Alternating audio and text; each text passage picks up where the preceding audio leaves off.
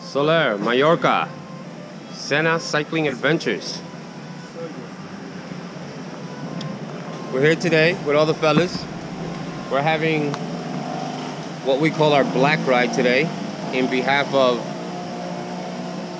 the guy that's the lightest shade of skin in the group, because he's leaving us tomorrow. Why'd you have to say it? Can you fake sadness? Fake sadness. That is. This guy's a good actor. Just like, I ain't going fast one. We're going to San Salvador. Yes.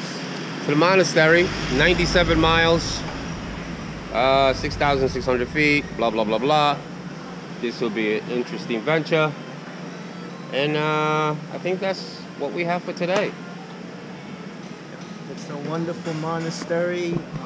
They have a tribute to a local cyclist in that area. His name was, I believe, Alberto Tumenor. He was a national world champion. Nice. He's still alive today. I think he's in his 90s. And it's a beautiful place. Very beautiful place. Nice. And Mr. Joel Cepeda, small little insight. Can you please give us your thoughts at what you have thought so far till this minute of this trip of yours? I mean, I've said it before and I'll say it again. There's really no words to describe how amazing this place is. And especially, I didn't ride yesterday. I was out on mainland Spain in Barcelona and Girona. And can't even compare that. I mean, those places were nice, but here is just too unreal. For sure, I'll be coming back. For sure. All right.